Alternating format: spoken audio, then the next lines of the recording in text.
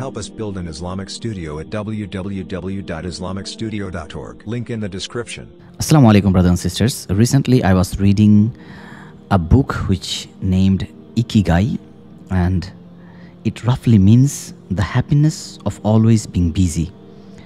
As we all know, Japanese people, they have one of the highest life expectancies, and they really love their work and they're passionate about it. And Alhamdulillah, Islam teaches us really beautiful things. Islam teaches us to be busy, to work, to be motivated, and to be inspired. And wherever you get something useful, something beneficial, when it comes to knowledge, you can take from anyone. Just take the good and leave the bad. And in this book, I found out that if you want to be more active, and if you want to have a more active lifestyle that will make you feel better inside and outside, you just have to add few ingredients to your everyday habits. So the book says, walk to work, or just go on a walk for at least 20 minutes each day, and use your feet instead of an elevator or escalator. This is good for your posture, your muscles, and your respiratory system, among other things. Participate in social or leisure activities so that you don't spend too much time in front of the television or your social media, internet or YouTube, and your phone screen, whatnot. Replace your junk food, the fast foods, with fruits, and you'll have less of an urge to snack and more nutrients in your system. Get the right amount of sleep.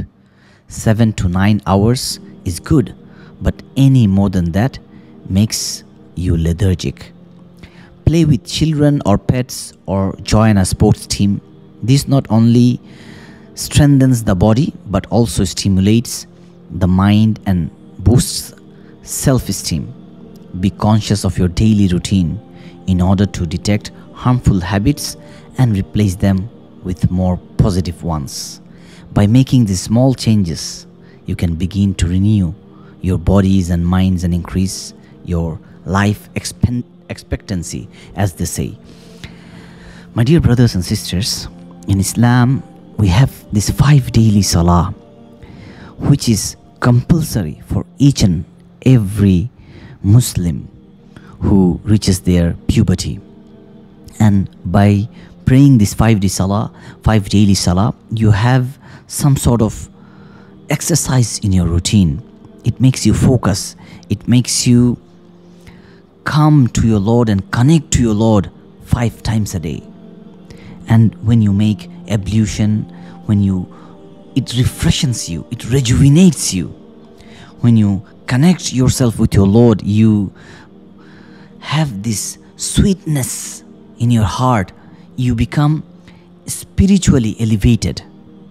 And Islam encourages you to do good deeds on a daily basis, to be good to others, to bring a smile to others, to give sadaqah to others.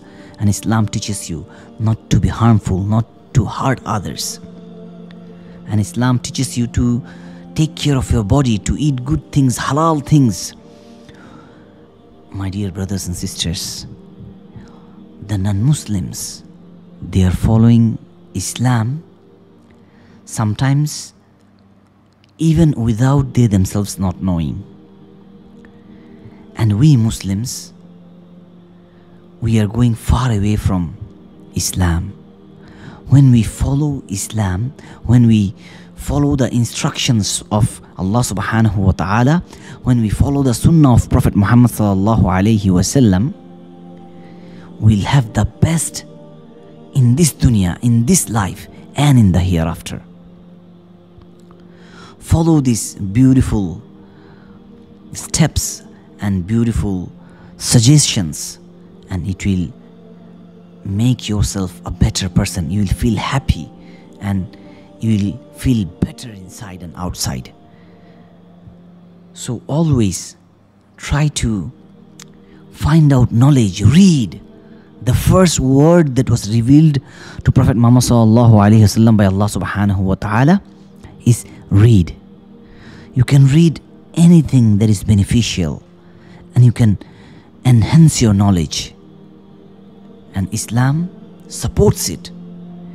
All the good knowledge that is now here and there and widespread are all the gems that has been lost from the Muslims. So collect your gems from wherever you are getting it. Help us build an Islamic studio at www.islamicstudio.org. Link in the description.